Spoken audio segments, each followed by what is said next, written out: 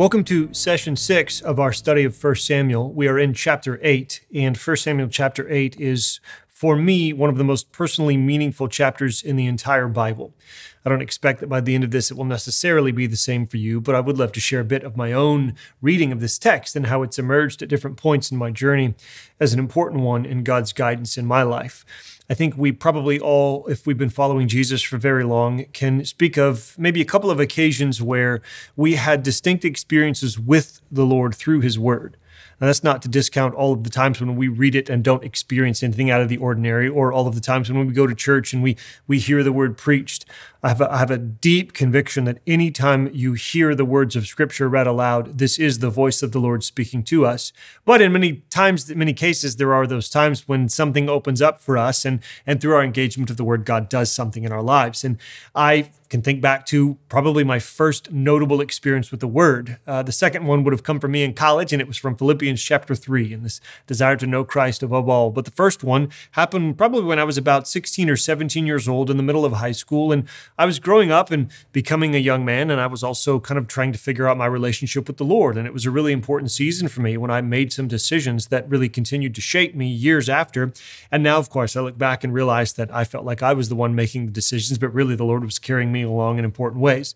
Anyway, long story short, I remember one night in high school, I got up in the middle of the night and I couldn't sleep, and I had a lot of physical pain in my body at the time, and I didn't really know what was going on, but I didn't know what to do other than just to get down on my knees and to read the Bible and to pray. And so I did. I got down on my knees before the Lord, and it wasn't something I normally did very often, but I just opened up the Bible, and I can't even remember why I ended up in 1 Samuel 8, but I ended up in 1 Samuel 8, and I had, again, one of the more profound experiences of the Lord's presence, of the Lord communicating important things to me that continues to shape me to this day. So enough of my story. I'd like to read the text with you, 1 Samuel 8, and we'll see what the Lord says to us on this particular occasion.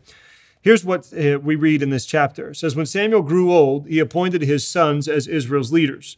The name of his firstborn was Joel, and the name of his second was Abijah, and they served at Beersheba." Interesting to us at this point that Samuel has two sons, much like his mentor Eli had two sons. Things didn't work out too well for Eli's sons, and so narratively we're left to wonder, what about Samuel's? But his sons did not follow in his ways. There's our answer. They turned aside after dishonest gain and accepted bribes and perverted justice. So all the elders of Israel gathered together and came to Samuel at Ramah. They said to him, "You are old, and your sons do not follow in your ways. Now appoint a king to lead us, such as all the other nations have." But when they said, "Give us a king to lead us," this displeased Samuel, so he prayed to the Lord. And the Lord told him, "Listen to all that the people are saying to you. It is not you they have rejected, but they have rejected me as their king. As they have done from the day I brought them up out of Egypt until this day, forsaking me and serving other gods, so they are doing to you. Now listen to them, but warn them solemnly and let them know what the king who will reign over them will claim as his rights." Samuel told all the words of the Lord to the people who were asking him for a king. He said, this is what the king who will reign over you will claim as his rights. He will take your sons and make them serve with his chariots and horses, and they will run in front of his chariots. Some he will assign to be commanders of thousands and commanders of 50s, and others to plow his ground and reap his harvest, and still others to make weapons of war and equipment for his chariots. He will take your daughters to be perfumers and cooks and bakers. He will take the best of your fields and vineyards and olive groves and give them to his attendants. He will take a tenth of your grain and of your vintage and give it to his officials and attendants. Your male and female servants and the best of your cattle and donkeys he will take for his own use. He will take a tenth of your flocks, and you yourselves will become his slaves. When that day comes, you will cry out for relief from the king you have chosen, but the Lord will not answer you in that day." But the people refused to listen to Samuel. "No," they said, "we want a king over us. Then will we be like all the other nations, with a king to lead us and to go out before us and fight our battles." When Samuel heard all that the people said, he repeated it before the Lord. The Lord answered, "Listen to them and give them a king." Then Samuel said to the Israelites, "Everyone go back to your own town." This is 1 Samuel chapter 8. The story is not too hard to follow. Samuel is getting along in years, and his sons are not following in his footsteps. So the people may regard him as a worthy leader, but clearly he has not been able to train up his sons in the way that he himself is going, and so they're wondering about a new situation. They come to him and they make a request for a king. They're nervous. They're insecure. They're not confident that the form of leadership that has gotten them to this point is going to move them forward. And so they ask for a king. But they don't just ask for a king. They ask for a king with a specific motivation attached. They want a king like all the other nations. They want a king such as all the other peoples. They want a king like those who have somebody to lead them into battles, somebody who oversees the whole of their territory and is the unquestioned leader of all. This is interesting when you think about their neighbors. It's not like there was a bunch of other forms of God's people around them. They're essentially asking if they can have a king just like all the Philistines have, because they're not sure they'll be safe unless they can have one. Samuel, of course, initially takes this personally. This seems like an affront to his own leadership, and he's a little miffed by this. And so he goes to the Lord, and the Lord says to him, "Don't make this about you. This is not about you. This is about me. This has been what has been happening since I delivered them from slavery. They have continued to turn away from me, and now you're experiencing a taste of what I've known since I called these people to be my own." And so God says to him, "I want you to go ahead and give them what they're asking for, but tell them what they can expect." And so Samuel does this. He clarifies, and you probably notice the references to the word take and to the word his, that he will take the things that belong to you and make them his own. And this is what will happen. But the people refuse to listen. That's a key phrase here, because those who hear the word can see the world clearly, but those who reject the word cannot. And so that's what's happening, as is so often in this book. The people refuse to listen. No, we want a king over us. Then we'll be like all the other nations, with a king to lead us and to fight our battles. And so the Lord once more says, listen to them and give them a king. Let's break our reflections on this text down into two basic categories. The first category I'm actually going to move somewhat briefly through, and that is what this text tells us about God. I want to mention four things. And then really what I want to do is to key in for a bit on what this text actually tells us about sin.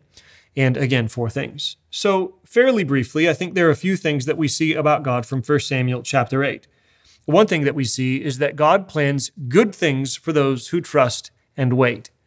I've really wrestled, as will have any of you who have studied this passage, really wrestled with what sense to make of their request for a king. Like, was this necessarily a bad thing in its own right? Was it wrong to ask for a king? Or was it fine to ask for a king, but just not this kind of ask? And there's some debates and scholarship about the nature of what's going on here, but most voices would suggest, those that take the scripture as coherent.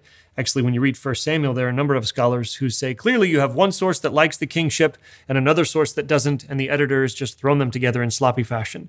That doesn't at all seem to me to be what's going on here. What seems to happen is that you have a text that is honest, and so it provides varying perspectives, even as it wrestles aloud with the nature of human leadership and invites us to wrestle along. So anyway, most scholars who take this as coherent would suggest that the problem was not that they wanted a king. They would suggest that God always actually intended to provide a king for his people. You can find in numerous places up to this point in the story of Scripture references to a king. In Genesis chapter 17, God comes to Abraham and says, I confirm my promise to you that you will be a great nation. And he actually says there, right around the time he's calling for circumcision to signify the covenant, he says to him, from you, kings will come. And so there's this prophecy early on that kings will come from Abraham's line of descendants. Then you move forward, and in Numbers chapter 24, you actually have Balaam, the prophet who can't help but prophesy the things that God wants to be prophesied. He doesn't speak against Israel, even though this other king wants him to. And actually, in the course of prophesying about Israel, he mentions again that they will have a king that will be greater than the other king, greater than Agag. And so here you have another prophecy about Israel having a king.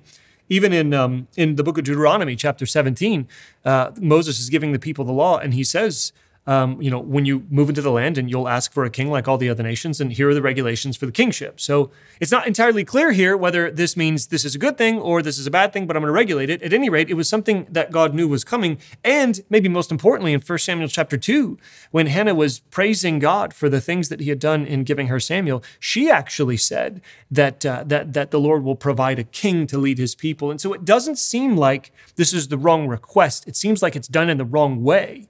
And part of what's done in the wrong way is that there's not a trusting of God's timing for this. There is a desire to be like those around them and to have what we want and to have it right now. Even when Samuel comes back and says, this is the bad things that are going to happen, they say, no, we want this king right now. We actually learn later on in the story that there was an Ammonite king who was coming against them, and that provided the context for them to ask for this. And so what we learn is that God plans good things for those who trust and wait. And we learn this negatively here in this case. A second thing that we see is that God doesn't run the world the way we would if we were God. This has been an important truth that emerges from many stories in 1 Samuel, and so we're just choosing this particular point to make it. We could have made this point back in chapter 1.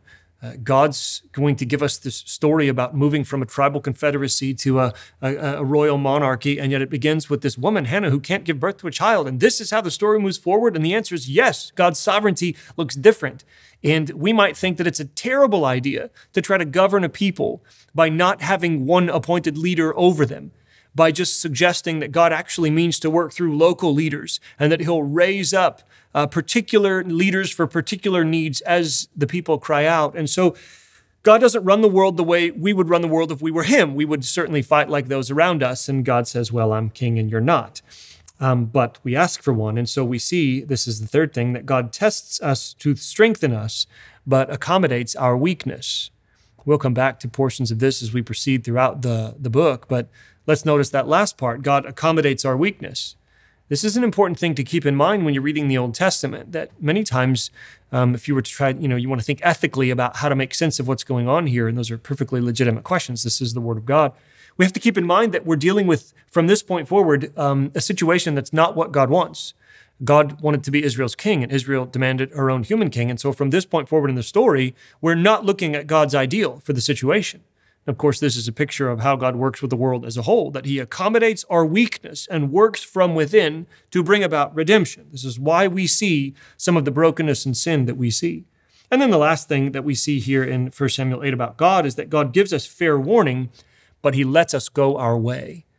Samuel comes to the people of Israel and says very clearly, if you make him king, he will take, he will take, he will take, he will take, he will take, and he will take what is yours and make it his. This is a clear word here.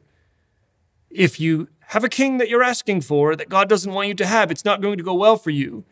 And yet the people say, no, this is what we want to do. And gosh, you think about, some of Jesus' calls to his disciples. You think about the rich young ruler. I continue to come back to that story when I look at the demands for obedience in 1 Samuel. And you notice that Jesus is essentially giving him an opportunity to sell everything that you have and come and find real wealth, find real provision. And he walks away. And at least in Mark's gospel, this is the only time when Jesus is said to love a particular character. And Jesus' love is demonstrated in calling him to give up everything, but then letting him walk away when he doesn't.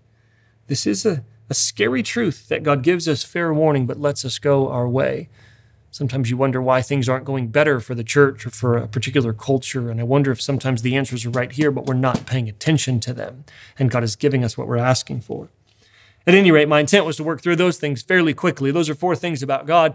Let's continue thinking through this particular passage and ask, what do we learn about sin here? Because there's some fascinating dynamics. And my suggestion to you is that it would be beneficial to read this story in 1 Samuel 8 alongside another story, that is Genesis chapter 3. And Adam and Eve together in the garden being told by God, you can eat fruit from any of the trees except not the tree of the knowledge of good and evil. That one I want you to stay away from. And then they see this, and Eve in particular is said to see this fruit, and it's pleasing to the eye and desirable for gaining wisdom. And so she reaches out, and her husband, who was with her but wasn't saying anything, reaches out, and they eat this fruit, and then they experience the immediate ramifications of this. So what similarities we might find between these 2 stories that certainly then would help us understand some of our own tendencies? I think we learn 4 things about sin. Number 1 is we learn that it is driven by fear, but a very specific kind of fear. Our sin is driven by a fear that God cannot be trusted to secure our good. I think that sin always begins here with the temptation to wonder if maybe God is holding out on us. You can, of course, see how that plays out in Genesis chapter 3. The voice of the serpent comes to Eve and says, did God really say that you would die? Or is it that God actually doesn't want you to have his same benefits and prerogatives? Are you sure that you can trust him? That's the question. Are you sure that you can trust him to secure your lasting good? And that is, of course, what's going on here. The people are experiencing real insecurity. Let's not be harsh on them.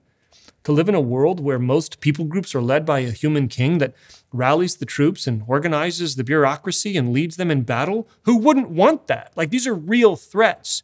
Moving from being a tribal confederacy in a context where everybody else is a centralized monarchy would bring deep stress indeed. And so, same situation. Do you trust in the moments where it is very difficult to believe, where it is very difficult to think that God's way of doing things is the best way of doing things. Where are you going to go with that? And we do well to remember that this is where sin begins. It begins with and is driven by this fear that God cannot be trusted to ensure our good.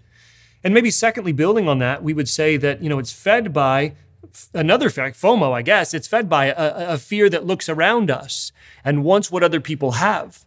It's not just a vertical thing. It's also this horizontal thing. I'm afraid that God won't provide for me. And when I look at what other people have that I don't because I'm following God, I don't like the comparison. It feels like I am missing out on something that they can have. And again, Genesis 3, it was desirable. It looked tasty and it seemed like it was going to be good to make me wise, which is what I want to be. And so I'm going to reach out and grab it. And the people are saying, look, man, they have safety and they have a person up top. And that's just what we want, Samuel. No offense, but you're old. That's how their speech begins. You're old, buddy. And the people coming after you aren't going to cut it anymore. And so we need a new system. We need a new system that looks like their system because they seem secure. And so our sin is driven by the fear that God can't be trusted, and it's fed by this fear that other people have something better than what we have when we obey God. And the third thing, we notice that it's characterized by impatience, that there's a grasping right now of what God intends to provide for us in his own time and in his own way. There's a refusal to wait for the gift. I very much think that, it seems like that's some of what's going on here. Once again, if we're reading it properly, that the problem is not that they wanted a king, but it's that they demanded one right now, just like everybody else. No, it seemed that God wanted to guide them to a point where he could provide the king he wanted to be on the throne. That seems to be the best way to pull together the biblical evidence. And they said, no, today, right now, this is what we want. I think that's an important thing to think about with Genesis 3 as well. The desire for the knowledge of good and evil is not a bad thing. That's just a biblical term for wisdom. The knowledge of good and evil is being able to discern right and wrong. The problem wasn't what they wanted, it's that they wanted it right now in a certain way. We don't want to trust God to give us wisdom over time. We want to reach out and grasp it for ourselves. And so often, the call to obedience is a call to wait and to put our hope and put our trust in the Lord. And those things are uncomfortable when you're in the middle of the season where you're just waiting and you just want to see the fruits of your obedience right now. That's temptation.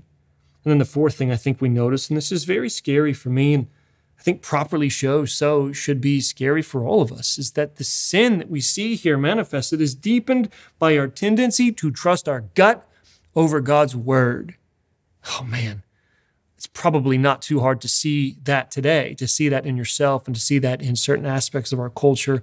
How can you tell me that these natural desires that I feel are wrong? How can you tell me that I need to rethink the core of who I am? How can you tell me when I just know? And that's what's going on here is we're essentially saying that my gut, my unsanctified desires are a reliable guide to good action in the world. Now, we don't believe that on paper as believers in Jesus, but it's hard because we trust our gut. That's what happened in Genesis 3. They trusted their gut. Man, this just looks so good. I think probably God is holding out. I'm going to go with my gut. That's what happens in 1 Samuel 8. You have this clear prophetic word from Samuel. No, it's a bad idea, people. Terrible idea. Take it from me. You can trust me. I've been bringing you the word since I was a boy. And they say, appreciate the word, Samuel, but we're going to go ahead and solidify our request and ask for a king. Man, what a story. What a terrible, terrible story. And yet we find ourselves in it. That was the experience for me as a 16-year-old. I was reading this passage over and over, and it's like most who are starting to take their faith seriously. I so badly wanted God to talk to me all the time, and I felt like he did in that moment. He said, it was just like this thought, not an audible word, but a thought came into my mind, and it was a question: will you let me be your king? And I remember thinking, yes, this is awesome, God. I always wanted to talk to you. What else you got for me? And he said again, will you let me be your king? And it was almost comical. It was like over and over. I got that one down. Like, yeah, again, maybe you didn't hear me. Yes, my answer is yes to that. What else do you want to say to me? But over and over and over, I got the same question. Will you let me be your king? Will you let me be your king? Will you let me be your king? And if I may, not to prevail upon the word of God or to provoke him as if I could somehow improve upon that question, but maybe after 20 plus years of my own experience with this text, we could add some texture to that particular question that's so central. Will you crucify your natural desires in joyful submission to God's intrusive word? Will you wait on the Lord's timing, to reward obedience in His time and ways, to provide what you need according to His set schedule, not your own? Will you resist the subtle seduction of the spirit of our age? Whatever that may look like for you in your own personal, familial, and cultural context, will you not be conformed to this age, but be transformed by the renewal of your thought process? Of course, at heart, will you trust God's willingness and ability to ensure your good? Will you believe that God can be trusted even when He makes no sense? Perhaps it really is just about this one question. Will we let God be our King?